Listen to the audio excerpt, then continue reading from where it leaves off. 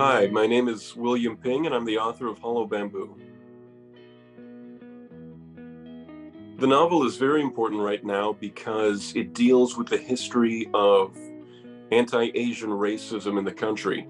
And although much of the book is set in the 1930s and the 1940s in Newfoundland, a lot of those problems with sort of anti-Asian violence and xenophobia are still very much problems today. And I wrote much of this book during the pandemic, and while writing it, it became very evident there was a large resurgence of anti-Asian violence in our country and across the world.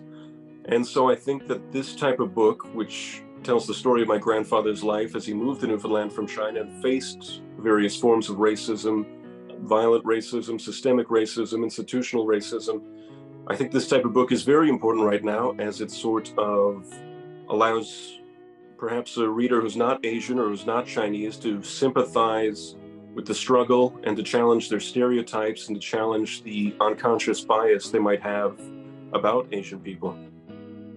So my protagonist in this book is my grandfather. His name is also William Ping, and it sort of chronicles his life from his early 20s up to the end of his life, and it chronicles his life in Newfoundland and the struggles he had here and the successes he had here.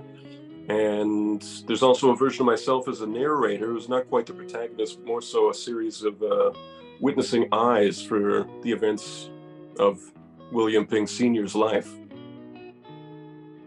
I think first novels are special because they have a unique energy. There's almost an underdog energy, I think, to a lot of debut novels. I think for a lot of people, they dream of writing a certain book for a big chunk of their lives, and then once they do it, they have so much energy and so much enthusiasm to get that story on the page, and you can feel that kind of boisterous, quote unquote, I don't know what I'm doing type of energy through the page. So it gives a very unique experience. But then other times you have debut novels that are very polished, and you can tell, the writers worked on them for years and years and has really sanded off the edges and sort of perfected their vision. So the debut novel always, I think, carries unique energy.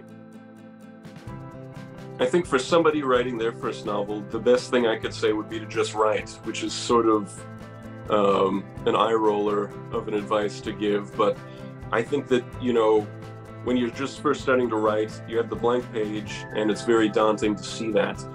And the only way over it is to just write, and write as much as you can and get it all down. And then once it's down, you can shape it and craft it and edit it. But you need something there to begin with.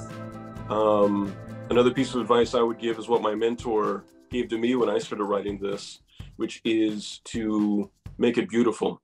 No matter what the subject matter of your work is, even if it deals with very ugly or violent things, it's important to remember to bring beauty into it somewhere along the lines.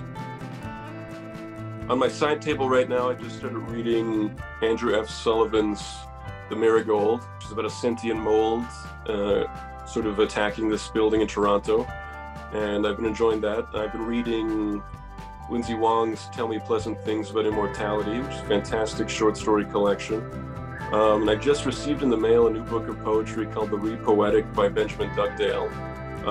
It's a very interesting, unique mix of poetry and Simpsons references, and I've never really read anything quite like that at all.